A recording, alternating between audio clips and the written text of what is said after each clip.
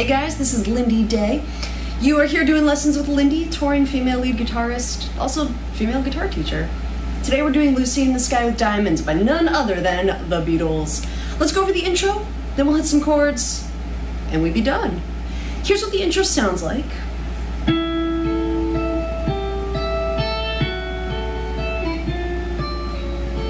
I'm going to show this to you two ways, because with my students, there seems to be two different brains on this, so whichever way you're more prone to, go ahead and learn that style.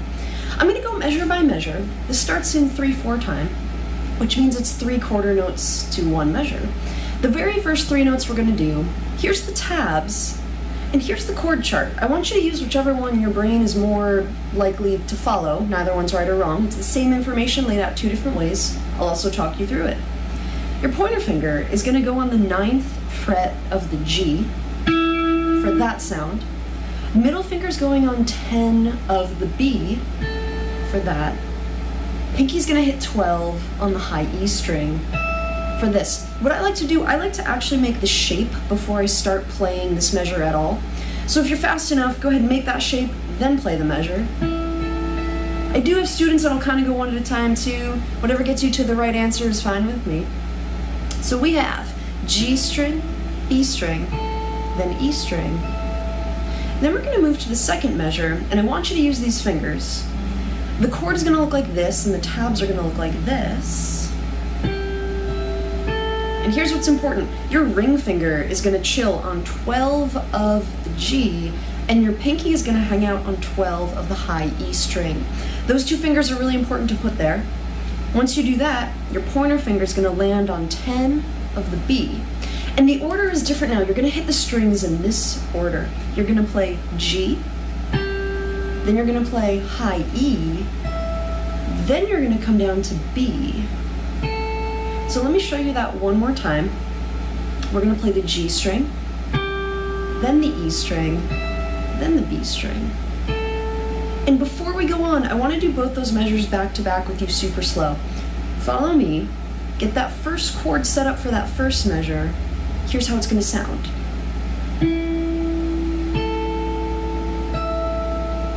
Then I want you to go ahead, flip it up to 12 and 12 using ring and pinky. And remember, we're on the G and the B, 12 and 12. And then your pointer finger is going to land on 10 of the B. And remember the order of the strings. I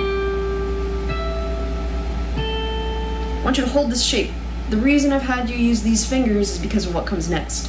You're going to take your middle finger and you're going to lay it down on 11 of the G. You're going to lift up the ring finger. So now if you're holding chords, your chord will look like this. And if you're following tabs, the tab is going to look like this. It's a really easy switch, and I want you just... Let's play it first, and then we'll do some practice. So the order of the strings is going to be G, B, and then high E for that sound. So let's go ahead and play that one more time. And then I want you to practice switching back and forth between measure 2 and measure 3. And really what I'm asking you to do is go ahead and put the ring finger down on 12 of the G and then lift up the middle finger. We're going to come back to measure 2. Then I want you to throw down that middle finger on 11 of the G. Lift up the ring. Let's play measure 3. So you can see how I've made this transition nice and simple. The 4th measure is going to go like this. And I have a really nice transition for you on this. Let me tell you fingers first, then we'll look at the transition. Your middle finger is going to land on 10 of the G. Let's go ahead and play that note. Then we're going to do something really cool. I want your ring finger to come on up to 10 of the high E string. Before you play a note, I want you to put the pointer finger down on 9 of the high E string as well. We're getting ready to do a pull-off. Once your fingers are there, go ahead and play 10 on the high E string, and I want you to pull off to 9. I'll show you that again. And the very last note you're going to hit in this measure is going to be 10 on the B. I usually just pop my ring finger up a string and get that noise. So this last measure all together, super slow, is going to go like this.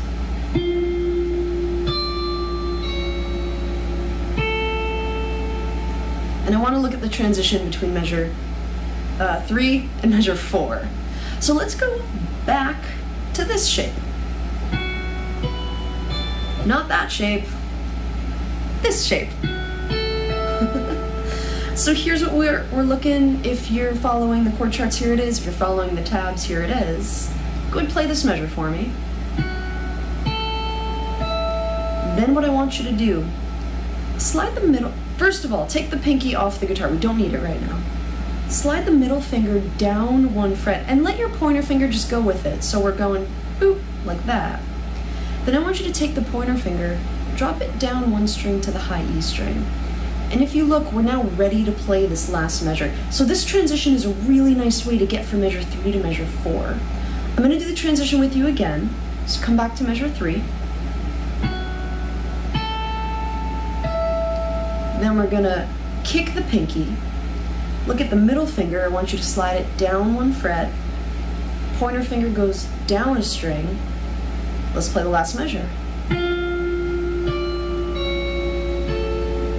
The song isn't hard, it's actually the transition between measures that gets a lot of my students. So really make sure you've got those transitions good to go. Let's look at the chords. The Beatles are not actually playing these chords when they play the song. They're doing this arpeggio intro thing I showed you, but these chords are nice to play and sing at the same time. They're intermediate chords too. So,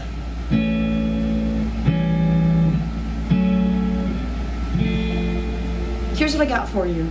You're going to start off with a major chord. We're not starting intermediate. Just like that. And remember, we are in 3/4 time. 1, 2, 3, 1, 2, 3. So each chord is going to get 3 beats. The second chord is an A7 chord. So again, not quite intermediate. This chord's not too hard. It's just 2 fingers. You just lift up that middle finger. Both chords together. Here we go. A, A7. The next chord is called an A6 chord. It is not a common chord. It looks like this. Here's how you're going to play it. Pointer and middle finger are going to hang out on 2 and 2 of the G and the B string. If you have the flexibility, I want the pinky to land on 4 of the D string.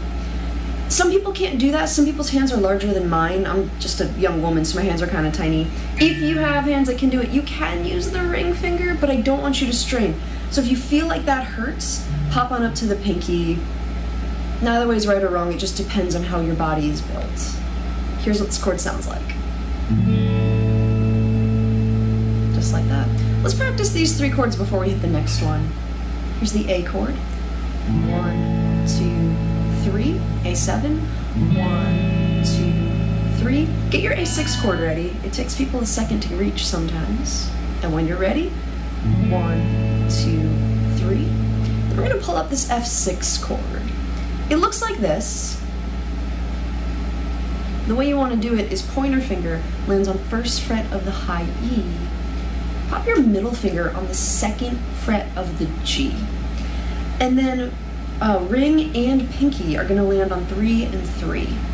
And I want the ring finger to come up to 3 on the D string. I want the pinky to land on 3 of the B string.